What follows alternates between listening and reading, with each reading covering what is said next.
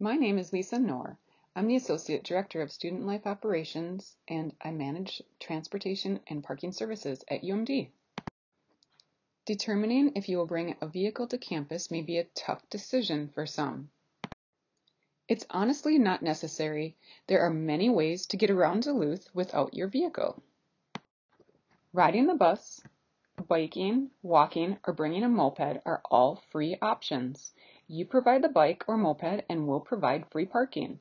Check out the UPass video for details on free busing all over Duluth. Yes, this is great news for those who want to save money and be sustainable. If you really feel the need to have your car on campus, that's your prerogative and you can. A parking permit is required for every vehicle. Students living in the dorms or in the apartments on campus will need a green permit. The green permit will allow you to park in any of the residential lots circled here 24/7. The cost is $485 for the year. Students living off campus will need to purchase either a maroon or a white permit. The maroon permits are $300 and they allow you to park in the maroon lots circled here. With a maroon permit, you may also park in the white lots. The white lots are on the outer perimeter of campus. White permits are $165 for the year. To purchase a permit, visit the Transportation and Parking website on or shortly after August 1st. Under the Related Links column, simply click on Purchase a Permit and fill out the application. It's very important to purchase your permit on or as close to August 1st as possible. The permits normally sell out each year.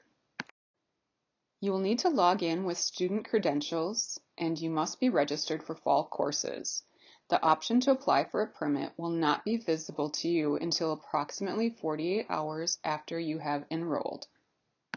The cost of the permit will be applied to your student account. Our system will not accept credit card purchases at the time of application.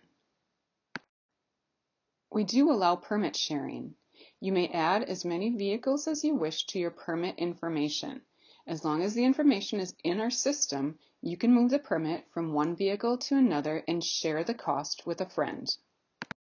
Maybe you've decided not to purchase a permit but would still like to drive to campus once in a while. Daily parking is available in the pay lot near the stadium and also at parking meters. The Park Duluth app allows you to pay for meters from a personal device. If you're still considering bringing a vehicle, please remember the most affordable and sustainable decision is to bus, walk, or bike instead. Committing to sustainability is a beautiful choice.